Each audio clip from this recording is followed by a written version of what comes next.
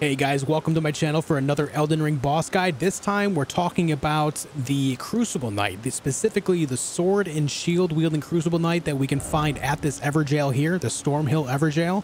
Likely the first or second Everjail you will discover in the game that you can find in Limgrave towards the beginning of the game.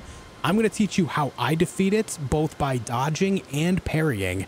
I generally fight these mostly by parrying, but I'm going to show you guys specifically how I go about it with dodging as well, because a lot of people think that it's not possible, and it very much so is. It just has very tight timing. So what I'm going to do is I'm going to do nothing but parrying in the first half of the fight, so you see what I mean by, the parry windows, and then I will focus on meleeing it without parrying in the second half of the fight, so you can see that it is possible even with the tail whipping going on like crazy. With that said, let's get started. As always, when you open up a fight with the Everjail, you can get in 2 or 3 attacks really quickly. Something to keep in mind with the Crucible Knight is most of its attacks are parryable.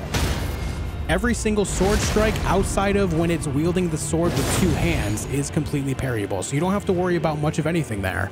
The only thing you need to worry about with the Crucible Knight is the shield attack and then the stomp with the rock waves going out.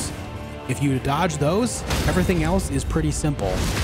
In fact, I would recommend if you want to learn to parry, this Crucible Knight will teach you a lot. This is exactly where I learned to parry pretty well. There's the rock attack that I'm mentioning. You can parry that one as well. You want to make sure you do not get hit by those ground stomps because they can cause a little bit of a stagger, which means they'll be able to follow up with a sword attack, and it does devastating damage. Once I get him to phase 2, you'll see his transformation. You'll see him do like a stomp on the ground. He'll glow gold and he'll grow some wings and start flying at you. At that moment is when I'll teach you how to beat him with only dodging. You can do the dodging in the first half as well, but a lot of people talk about how difficult it is specifically in the second half of the fight. So I'm going to do it specifically there so that way I can teach you guys those moments. You should shield strike for the next attack here. There it is. Roll out of the way of that, do a quick sword strike and back off. This is one of the 2-handed attacks. He'll stomp and then slash the sword onto the ground. If you're far away, he won't follow it up with another attack, but if you are close, he'll actually follow it up with a 360 horizontal attack, swinging the sword twice. So you want to be aware of that. Be very careful of it. All right, he might go phase 2 here. Nope. All right, now we should phase 2. When he does that, we'll put the shield away so there's no more parries. Here it is, phase 2. Now, he's going to grow wings, fly up in the sky, and then lunge at you. You can jump over him at the apex of the rush there, but you can also dodge through it. Now, from now on, during phase 2, you see that tail attack? Whenever you're melee range, he will do that after every single one of his attacks if you're close enough. So we're going to teach you exactly how to attack in these moments. Here's another one of these. I'll show you the dodge roll. You can dodge towards him or to the side, but never dodge backwards against that wing attack because it will hit you. The hitbox, the theory is you want to make the hitbox as small as possible by passing through it. So as long as you pass through it by jumping or dodging forward or to the side, it will never hit you. Now let me show you how I attack through the tail.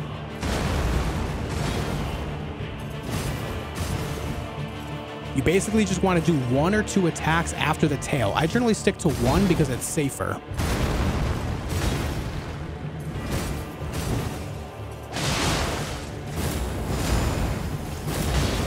Just like that. You can jump over it. And oftentimes as well, after he does the flying attack, he will do a tail attack if you are close enough. But when he gets about a quarter health, he'll actually do 2 tail attacks, one of which has a very long range. So keep that in mind when you are fighting against him in these moments. It has very long range and it will hit you from pretty far away. I'll try to show that to you guys as well. All right, there's the attack. We attack once and then we dodge. It's a slow fight, it's laboring, but it's very possible to do it without dying and without parrying.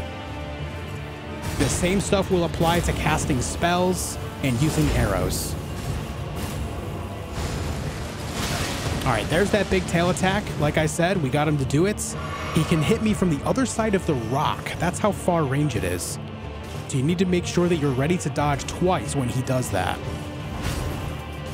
Another tail. We attack once. We back off. Another tail. Here's a jump. He should tail attack again. Oh, he did not.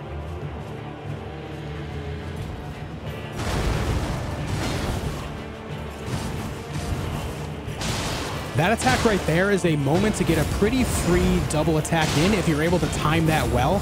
I do not recommend it as it is a little bit more risky, but it is something you can still pull off if you choose to. And then when he does the double tail attack here, you can actually get two attacks in without much risk. So if you're able to pull that off, that's something I would recommend as well. But again, that's a more advanced tip, so be aware of the risk you're taking with it. There it is, another post-tail attack. We back off. Here comes the lunge. Here comes the tail. We attack again. We back up. Very safe, very clean. Another lunge attack with the wings. We dodge. Here comes the double tail. We strike him twice. We roll. We roll. We strike. We roll.